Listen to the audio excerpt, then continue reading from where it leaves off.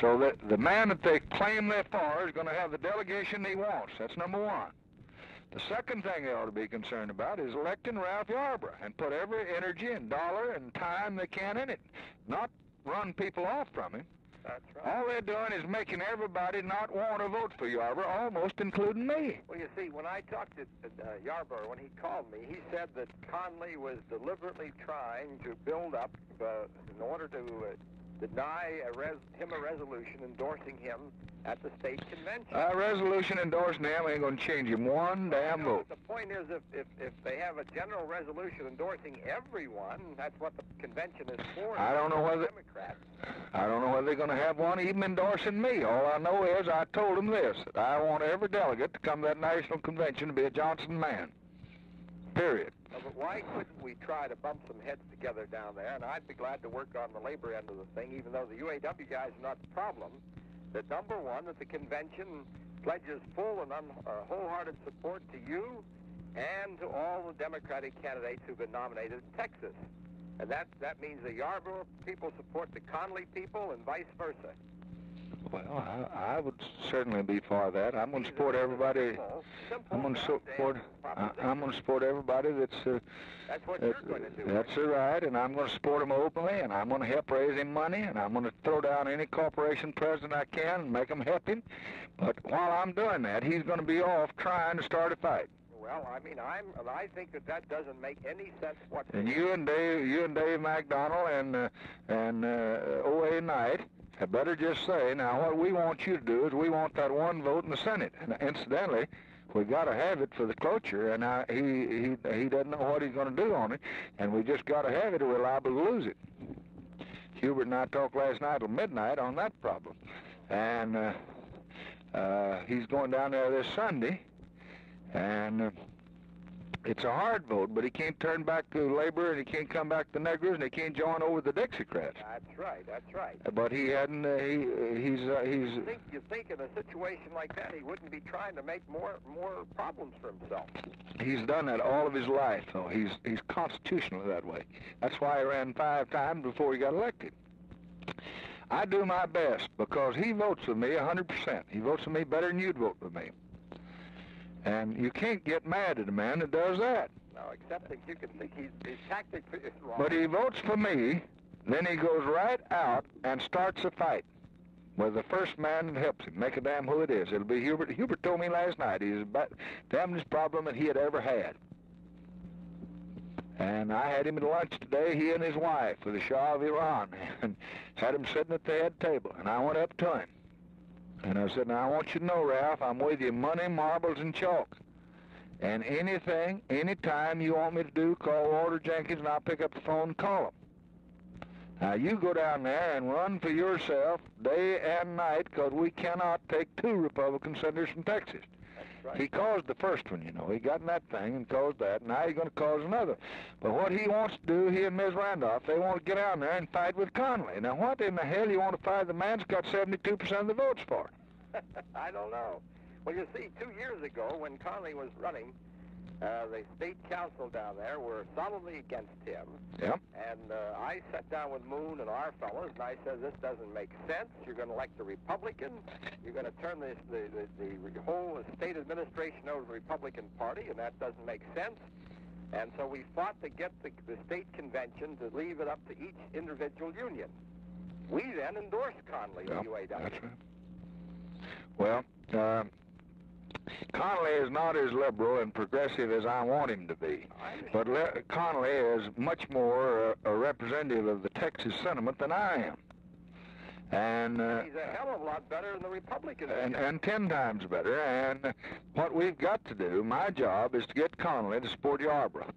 Now, you know, the first thing after this election, Connally called me up and said, well, I've got 72% of the vote. 2 days later, he called me up and said, what have you got Ralph Yarborough down here looking at the Secretary of State office checking every one of my county chairmen for? And I said, I never heard of it. Well, he said he got 3 men in there, and they're checking every certification to see who my people are and what votes they got. And said, looks like, by God, when I didn't run a man against him and I didn't support McClendon, and I let him eke out and just slip in, that we wouldn't have anything to fight about now, and he's going to need me a lot more in November than I need him. And I said, well, I'll check into it. And I checked into it, and Yarborough was down to see if he could control the convention.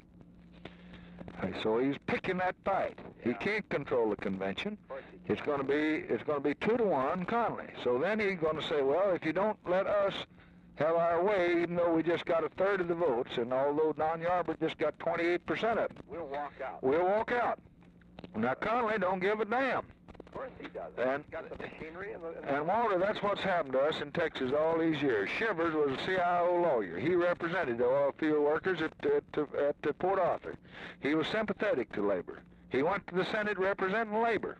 Connally went in there being very sympathetic to them. But when they get in, some of these extreme folks start fighting with them, and they rule or ruin them, and so they drive them over, and they get so extreme. Now Connally is 20 degrees to the right what he was when he's elected. Yeah. Well, I'll go to work on this thing. I'll do my best. If and UAW guys were involved, there'd be no problem. Well, your boy, I forgot his name, that died down there. You remember what? What's his name? Cuban. Yeah. Yeah, he was a very fine... Well, he was at the convention that night. I was there speaking and at the dinner, and Moon and all those boys, all right, and if they'd listen to them, it'd be all right. Now, Dave McDonald's got some boys down there that let this woman lead them off. Now, she's a good woman, and she's for our program. But the problem are the steel workers, the oil workers, and the CWA, Joe Burns people. And they're just so goddamn bitter, they can't be sensible. Well, if I only had 28%, I'd be awfully careful who I challenge. Now, the only thing the one job that labor's got to do in Texas is not Johnson, because they all for him anyway. Is not the Negroes, they all for him anyway. Not the Mexicans, they all for him anyway. The one job they've got to get done is to get the moderate conservative Democrats to vote for Yarborough. They've got all the others. They've got all the oil field workers, all the CWA, all the steel workers, all the UAW, including the president. But they haven't got the others that they need to win this race in November. And they ought to run them off. They ought to try to get them. I'd kiss their butt every minute, and that's what I'm going to do. I bet I've seen 50 conservatives from that state. And every one of them, I say, please let Yarborough come back to help me. Yeah, that's right. And, what happens in Atlantic City is not a matter of his concern at all, because I'm going to be nominated. Sure. What happens in Texas is a matter of great concern to me. And I'll carry him over in Texas if he just won't make himself so damned obnoxious. Right. And he's a good man, and he votes right, and he feels right, except you've got to get him to vote for Cloture. Now, you've got to let Dave McDonald and CWA, or some of them, know that this vote last night, it looks like they've got about 24, and Hubert thinks we've got 41. That's 65. Now, we need 67. And we may lose one of those, but we've got to get... Frank Clements agreed that this fellow Walters with Kennedy would vote for Cloture, but now he won't vote for him, and Yarborough's doubtful, so we lost Kefauver, and we lose Yarborough. Yeah. Why, we may lose that bill, and we're within 1 or 2 votes of getting it, and I think they just got to tell him that he just can't go back on the people who elected him. Right. And somebody got to get Ms. Randolph to tell him, and the only one I know can do that is Steelworker. All right, I'll go to work on that right away. Don't quote me on it, because I don't want him to think it, but I had that... Conversation is between us. I will go 100% for Yarborough, and I'll raise him $100,000 if I have to. I'll do anything in the world to get him reelected. And if I had any power with him, I'd get him to quit fighting these other folks. Now, I'll fight with Connally. I've already fought with him on Yarborough's first campaign, but I'll fight with him again, and Connally is going to support the nominee, and he's going to support him, and I'll try to get him to say so by resolution. I imagine Connally thinks that what he's trying to do is hold these Dixiecrats and these conservative fellows from going over the Republican. Yeah. He's trying to hold them in the Democratic Party. That's right.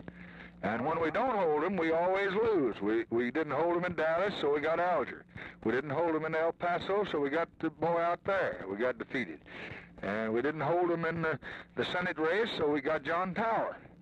Right. Unless we can hold some of those conservatives, if they go Republican with us, well, then they'll beat us. Right. Okay, Walter. Well, let me, one thing, Yeah. 1 second. I'm coming to that Erhard dinner that you invited Yep. me to. Yep. And my wife has a problem that night, and I was just wondering whether I violate protocol if I bring my oldest daughter. Hell no. I'd rather have her than you or your wife. I've got 2 daughters, and I'm a daughter man. I shall bring her You just along. bring her, tell her that she got a special oral invitation from the Very president. good. Her name is Linda. Okay, that's wonderful. Very good. Well, I got a Linda too. How old is she? She's a senior at the University of Michigan. Well, she must be 21 or 2. I've got 21. one that's going on to be 21 in next March. She's 21. Well, I'll see her. Very good. Thank you, Walter. Thank you. Say, when do you get started on your negotiation? We don't start until the 30th of June. Well, I made a couple of passes at them, urging them to reduce prices, but I haven't had much success. I did too. You saw the story in the New York Times today. If you get to it, I'm going to urge them strongly to cut prices. Mm-hmm. I'm in your corner on that one. All right. All the way. Bye. Bye.